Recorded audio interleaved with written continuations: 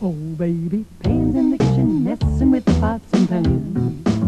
Oh, baby, Pam's in the kitchen, messing with the pots and pans.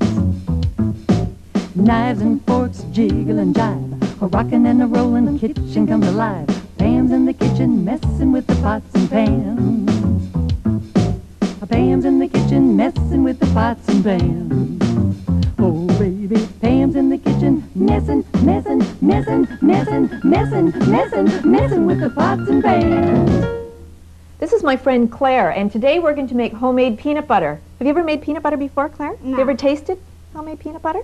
No. Okay, well here's what we're going to do.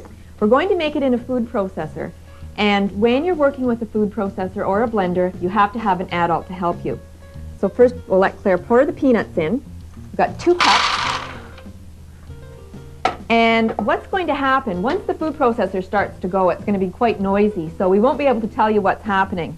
What we'll do, we'll start the food processor, and then Claire's going to pour just a little bit of vegetable oil in, just to moisten it enough so that it's nice and smooth and we can spread it on our crackers after. So we'll get that organized. And we'll turn it on now. Here comes the racket. That's loud, isn't it? It's loud. There you go. Pour it right in the top, nice and slow.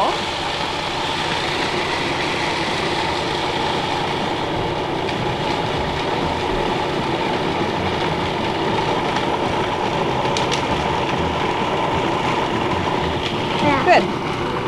Okay, let's just watch it get smooth. Still pretty See, bumpy. down there it's starting to get smooth. Looks like real peanut butter up there, but there Yeah. it's so crunchy. Because down there it's getting really smushed. And after it gets smaller and smaller, some more and more can go down. Oh, it's just about ready. Trying. Okay, see how it goes, all lumpy? Yeah. Okay, now we've got peanut butter.